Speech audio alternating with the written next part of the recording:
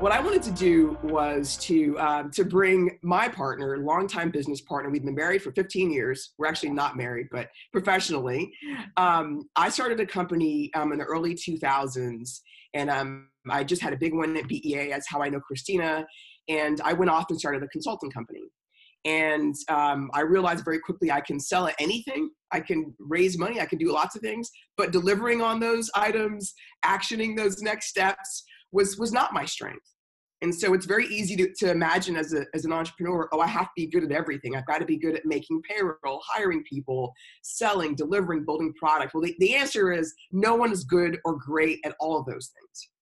And so I actually went to Diana pretty early on and said, hey, I've got all this business I can generate, but I need someone who can help me deliver and to start to productize what we're doing. And so I had a couple of failed partnerships, and then I met Stephen. And so Stephen Latassa-Nix became my business partner. We went into the company together, and our trajectory of growth went like this to this. So we were one of the fastest growing profitable consulting firms you've ever met. And we did it, we were growing 300% year over year. But that wasn't because of me, it was because of us. And so what I thought we would have Stephen do is kind of tell the story from his perspective about how we paired manager, leader, plus entrepreneur, and then also bring that into the present. So he's going to have kind of two things to talk about. One is our partnership and the blending and how you can find a partner and build that relationship. But secondly, he's going to talk about, as we're building our companies, how to think about your exit first. So as you guys know, I run a private equity fund with Stephen, and we're acquiring companies. And so we love businesses, but we also like businesses that are not traditional acquisitions. And so what he's going to talk about is how to look at your business from the start as a potential exit, and how to maximize value and build that company from the beginning with the exit in mind. So I will turn it over to my good friend, Stephen. Stephen, I imagine you have some things you want to say, but is a kind of back and forth conversation all right for you? Yeah, absolutely. I mean, I've thought about some of the things I want or points I want to make here, but I don't need to have a dialogue or a monologue here. So as Chad might want. Right. But I will, I'll go ahead and start, and feel free to interrupt me anytime. And if I'm talking too fast and you can't interrupt me, just raise your hand. I can see all of you. So I will definitely be quiet and give up the mic. So I think if I start back at kind of early 2000s when I first met Promise, and it's kind of funny to be here because Diana is Diana, it says you're Stephen Latassa-Nix. I know, but it's an administrative reason. So well, I'll work with you to give you administrative control. But when Diana had introduced us, as Promise said, and it was a really important time for me because I had spent a lot of time in larger companies and was used to having a lot of colleagues and a lot of people around me. And then I went off and started working to build my own consulting business and practice on my own. And a friend of me once diagnosed me as being professionally lonely. And I think it really resonated with me as a diagnosis, if you will. And so meeting Promise was a really important step kind of in my own evolution of being able to be an entrepreneur. And it was a really powerful relationship and really energizing. And I can't imagine trying to build a business actually on my own, having gone through built one with someone else. But it also comes with a series of challenges, and that's actually where I want to focus. I mean, you can see we're still together 15 years later, so I think it's evident that it's a good relationship. But I want to talk about the stuff that no one actually ever talks about, which is kind of the harder side of a relationship. And I think for me, as I kind of stepped back, I thought, like, okay, 15 years ago, what's the one thing I wish I had known, or the one thing someone had told me about partnerships that I didn't know? And it's this notion of these different skill sets, right? The artist, the manager, leader, the entrepreneur. But when you go and read about them, and what's written either by Tony or others, is they refer to them as gifts. Right? And I didn't see the world that way. I saw the world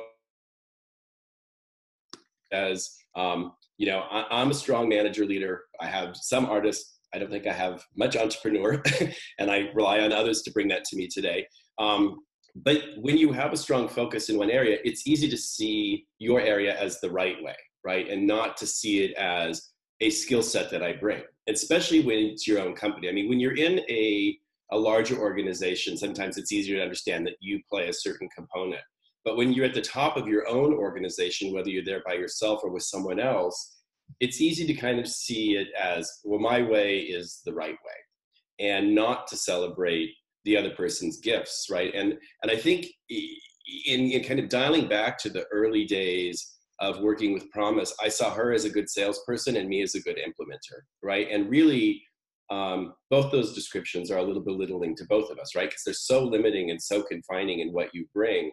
And rather than seeing our relationship as us bringing different gifts to the table, I saw it as kind of very skill set based. And I think that that was a hard thing to work through. And I over time got better at understanding this for myself. And I think Promise also grew, right? And that those abilities to grow together really bring things. And so as I step back and I think, okay, like how do you make this work then? It really is kind of, for me, an evolution of trust as a starting point, and trusting that the other person's intentions are good, trusting that the other person will do what they say they'll do, trusting their skill set. And then it's nurture, right? Because we all need to grow and develop. So you have to be there for your partner to really help them grow and to be able to say the things somebody else won't say, but say it in a way that's for them and not for you, right? So it can't be, I'm telling you this because I'm trying to motivate you to do what I want you to do. It has to be, I'm telling you this because I see it and I want someone to say this to me when I'm in this place, right? And so it's this kind of trust and nurture, and then it's growing, right? So it's a commitment to yourself to grow and to be better at what you do, and to allow your partner to grow and be better at what they do. Does that resonate with you guys? It does. Yes.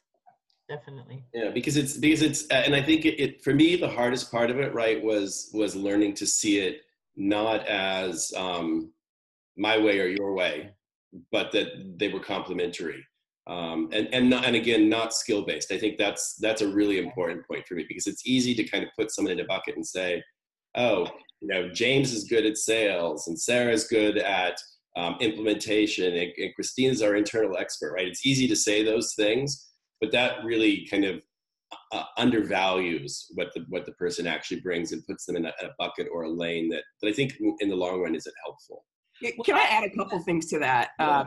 So one is, I believe, this is, again, a strong opinion held loosely. I believe that it's best to be excellent. And so what I mean by that is, if I'm going to be a good salesperson, I want to be fucking amazing. I want to be the best version of, I want to be the person who exceeds revenue targets. If I'm going to be a person who raises money, I want to be the best at it. If I'm going to do product strategy, I don't want to do it okay, I want to do it. And so I felt like in a partnership where someone brings other gifts, it's the only scenario where you can be exceptional at the things you're exceptional at, right? So imagine a situation where, before Stephen joined, we had relationships with Adobe, Autodesk, really top companies, where I would sell them a grand vision, and then at night try to figure out how the fuck we're going to deliver this thing, right? Like, how are we going to get this? Whereas before it became, I could go into a meeting with Stephen, sell a massive vision of how we're going to do something. And in that meeting, the customer hears from Stephen, here's how we're going to create this. Here's how we're going to implement this. And so he gets feedback from the customer. I get feedback from the customer. And so our deals went from, 5 figures to 6 to 7 figures. And so we immediately see the growth. We also see profitability, because Stephen's a process person. And so we saw, his gift of, how do we productize this? How do we price it consistently? So there's definitely the ability to be exceptional in your gift area, because you're not trying to cover everything. I also believe, and as I'm watching us as doing private equity, it also makes everyone else around you more confident. So your team's more confident because they see that, not one person is a single point of failure.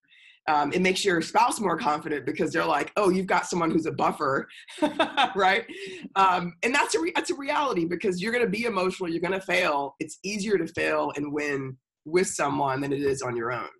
And so I guess I would just kind of say, repeat what you said, Stephen, but also just add, it allows you to be exceptional because it gives you space, but also it creates an opportunity for other people to interact differently than they would if it were just one individual. Mm-hmm. Yeah, I think that's so right. I mean, that not failing alone piece is really important because you have someone to talk about and to digest it and learn. And again, I'll go back to a comment I could have made earlier about this group not being an echo chamber, right? Having a partner allows you to have conversations about your failure that aren't just kind of this spiral that goes on in your own head and gets fed back to you from the people around you because they're only listening to you, right? So the only advice, most of them, the only advice they're going to give you is something that you just told them and they observed you telling them, right? And so it really does that. And I guess I'm happy to talk more about this or take questions, but the last thing I would want to make as a point on this is that having a partner who has different gifts than you also allows you to grow in the area that they excel at. You probably will never become probably become your dominant, but you will learn to behave. I certainly have learned to take risks, and Promise would probably tell you in the current ventures we're in, I take risks in very different ways than I did in the first one. But that's because I've learned from her that taking risks isn't actually a bad thing.